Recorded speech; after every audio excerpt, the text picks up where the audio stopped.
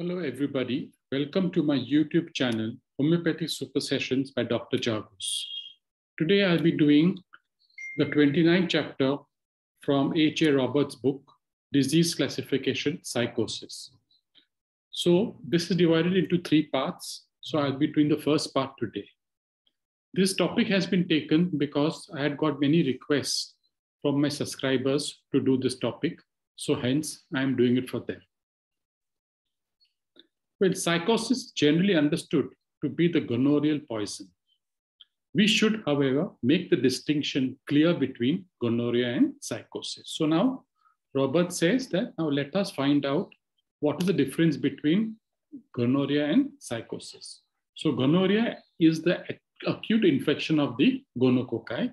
It has an incubation period of 5 to 10 days to develop urethritis after an exposure. So gonorrhea is the actual gonorrheal disease, and the incubation period of 5 to 10 days before urethritis develops after an exposure. The local manifestations are thrown outward by nature due to the insult of the vital energy to the infection. So when the person has gonorrhea, the vital force is overburdened or is insulted. So it throws it out on some local part of the body in order to save the person's life. If gonorrhea is thoroughly and completely cured, practically no psychosis ever develops. So if gonorrhea is completely cured, then psychosis will not develop. So basically gonorrhea is the actual gonococcal infection with an incubation of period of 5 to 10 days before urethritis develops, and the local manifestations are thrown out by the vital force in order to maintain life. Now, psychosis is, so the word psychosis is used when the gonorrhea is suppressed. So psychosis is established after a suppressed gonorrhea. So basically, when a person has gonorrhea and if it is suppressed by the so-called modern treatment, then psychosis will develop. If, however, it is suppressed by external means, then it invades every cell, living cell in the body and becomes a systemic stigma. So if there is a suppression by external means, by the form of cauterization or by the form of applications of sulfur, lead, or zinc, then what happens? Then the suppression is there and it invades every living cell of the body and it causes a systemic stigma on the body. So stigma is left on the body in any of the system.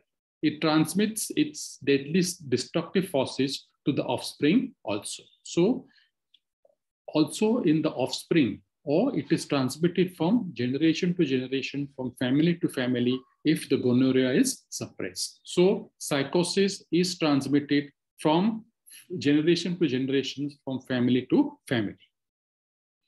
The suppressed gonorrheal infection first shows itself in attacking the blood and producing an anemic condition, and a general catarrh condition is set up. So basically, if the gonorrhea is suppressed, then psychosis develops and it manifests itself in the form of anemia by attacking the RBCs. Many a times, inflammatory rheumatism also develops. So also another feature of psychosis is inflammatory rheumatism. Not only that, but inflammation follows in the soft tissue and the changes occur in the fibers of the muscles too.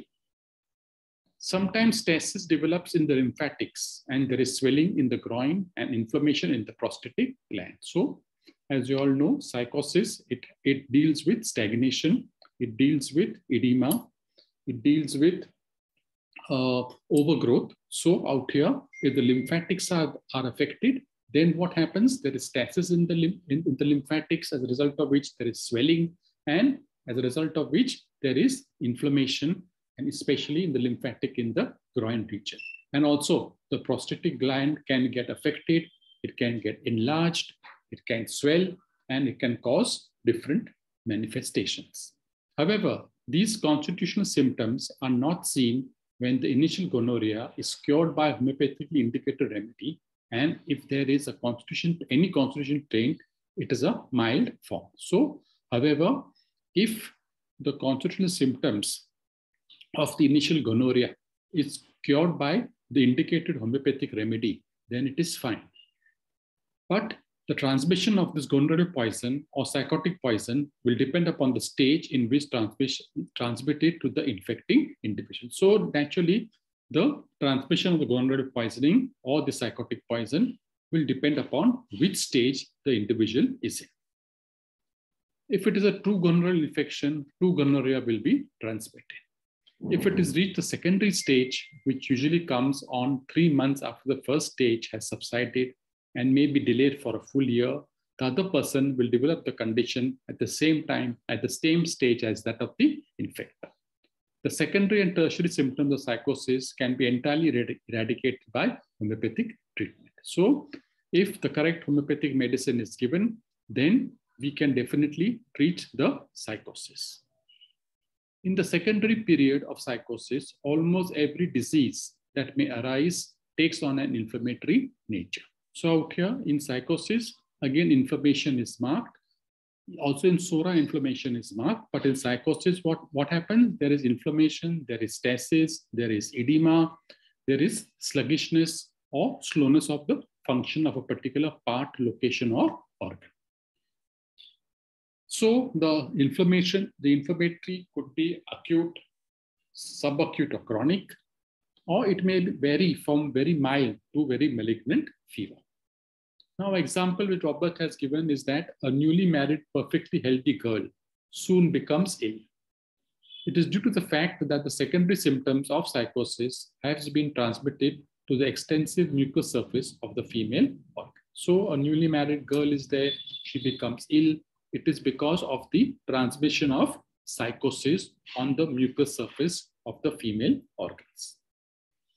Many a times a single organ may be involved, like the ovary, with its cystic manifestations. So here again, another manifestation of psychosis, that is involvement of the ovary with cystic manifestations. So cysts in the ovaries, again, they are psychosis.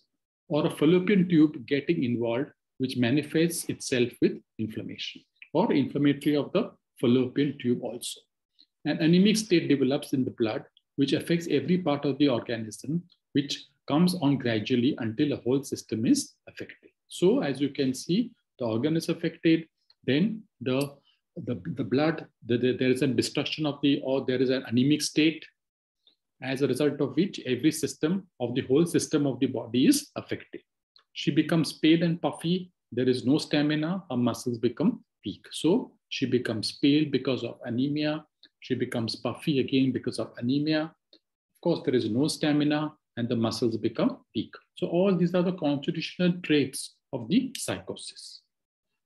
The anemic condition arises from the stigma because psychosis destroys the red blood cells through imperfect oxidation of food. So out here, the anemic condition is there. And why is it psychosis? Because of the destruction of the red blood cells because of imperfect oxidation of food. So because of imperfect oxidation of food, the anemic condition is there in psychosis. However, the individual may harbor some other disease like diabetes, Bright's disease, which will depend upon the previously existing taints or stigma in our own system. So, Robert says also that the individual, besides having the fallopian tubes or the ovaries become cystic, the person also may harbor some other disease, for example, diabetes or Bright's disease, because they are there because of some stigma or some taint which has occurred in the system previously. So this is what he wants to say, giving this example. So that's all for this part 1. Please be stay tuned for more. Part 2 is coming up soon. Thank you.